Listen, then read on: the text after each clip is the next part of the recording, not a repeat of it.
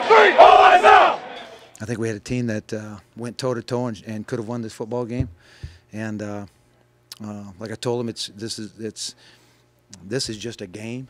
You know, we did not peak here today. You can see all the errors we made, and so we just have to keep growing this team and make it a process of getting better each week. I definitely thought we could have ended differently with the team we had, and like I said, with the seniors. But at the end of the day, I mean, they had more points than we did. The thing I saw, I'll go back to your question, was when they had a chance, they scored the one play that the place erupted, and they wanted to go for the kill shot to put us away, and that's when we came back and hit Johnson down the middle and got right back in the game again shortly after that play. And that says a lot for your character, your team.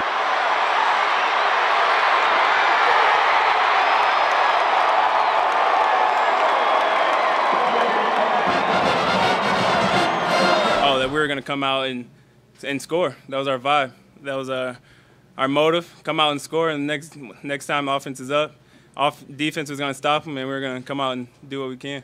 And you can go toe-to-toe with that football team. You can go toe-to-toe with anybody, because that's how they're made. And that's a dang good football team, and that's about as good as offensive line as what you'll see play this game at the college level. I told our guy, I mean, they push you around at the line of scrimmage if you let them. And then we let them in the first drive. We let them push us around. And then we buckled down and got the speed of the game.